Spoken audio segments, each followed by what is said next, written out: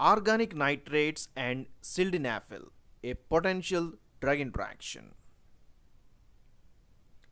First of all, let us see what are the organic nitrates. So drugs in this category include nitroglycerin, isosorbide dinitrate, and isosorbide mononitrate. All these are the organic nitrates. Organic nitrates are generally expressed by the molecular formula RONO2. So now these organic nitrates, when administered into the body, they can release the nitric oxide by enzymatic as well as the non-enzymatic process. This nitric oxide acts as a potential mediator which produces the vasodilatation of the vascular smooth muscle. In this way, organic nitrates can increase the blood supply. They can also increase the coronary blood supply, so they are used in the treatment of the angina as anti-anginals. In this way, organic nitrates act as vasodilators because of the release of nitric oxide. Now let us see about the sildenafil. So related drugs with the sildenafil include tadalafil and vadinafil. All these are the related drugs. And these drugs are going to increase the cyclic GMP levels within the vascular smooth muscle. Actually, cyclic GMP within the corpus cavernosum of the erectile tissue, it is responsible for the activation of protein kinase G. And when this protein kinase G is activated, it controls the calcium entry into the membrane. So on activation, this decreases the calcium entry into the membrane, thereby it prevents a contraction resulting in the vasodilatation. In this way, cyclic GMP can produce vasodilatation in the corpus cavernosum. And this cyclic GMP is also metabolized to the GMP, which is mediated by a group of enzymes like phosphodiesterase enzymes. So one such type of enzyme is the PDE5, phosphodiesterase type 5 enzyme, which is inhibited by sildenafil. So in this way, sildenafil increases the cyclic GMP levels, thereby it produces the vasodilatation. Now let us see the interaction between the organic nitrates and sildenafil.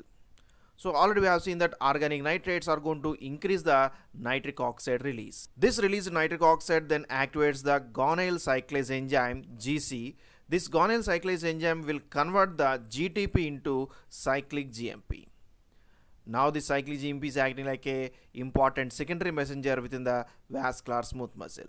And normally cyclic GMP is going to inhibit the MLCK active form, which is required for the contraction of the vascular smooth muscle. MLCK, myosin light chain kinases, when they are activated, they are responsible for the conversion of the myosin light chains into the myosin light chain phosphate. When the MLC is phosphorylated to MLC phosphate, then it can bind with the actin to produce the actin myosin complex, which brings the contraction of the vascular smooth muscle. As cyclic GMP is going to inhibit this MLCK active form, it will prevent the contraction. Actually, cyclic GMP is going to convert the MLCK into its inactive form so that it really prevents the contraction, resulting in the relaxation of the vascular smooth muscle. So in this way, organic nitrates release the nitric oxide, which can produce the vasodilatation. Now let us see how the sildenafil is acting at this stage. As already we have seen, cyclic GMP can be converted into GMP by the enzymes, the phosphodiesterase type 5 enzyme. Now sildenafil is going to block this enzyme, thereby it inhibits the metabolism of the cyclic GMP into the GMP.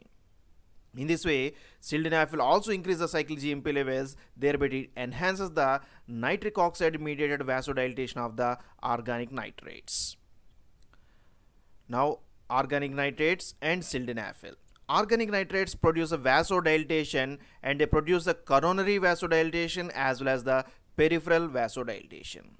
So this results in decrease in the blood pressure, and thereby it produces hypotension. Similarly, sildenafil can also act as a vasodilator, but it mainly produces the vasodilatation within the corpus cavernosum. Now both organic nitrates and sildenafil are acting like vasodilators. But organic nitrates are not having any action on the corpus cavernosum, but sildenafil can show its action on the peripheral blood vessels. So when the sildenafil is given, it can produce a peripheral vasodilatation which enhances the vasodilatory response produced by organic nitrates. So in this way, this combination produces a more hypotensive effect because of action of sildenafil. So what are the effects with this combination? As we have seen, one of the important effect is the severe hypotension. Because there is an enhanced vasodilatory response of the organic nitrates by sildenafil, we can observe a severe hypotension. And another effect is the reduced coronary blood flow. As the blood pressure is significantly reduced, the pressure is not sufficient to pump the blood into the coronary blood vessels, thereby the coronary blood flow is also going to be decreased. So as the coronary blood flow decreases, it may increase the risk of the angina. So that's why this combination may further deteriorate the angina condition by reducing the coronary blood flow. And this combination may precipitate the sudden cardiac failure and death in the treated patients. So that's why this combination should be avoided, as it produces severe hypotension and risk of the angina, leading to sudden cardiac failure and death in the patients. So this is a potential drug interaction between the organic nitrates and sildenafil.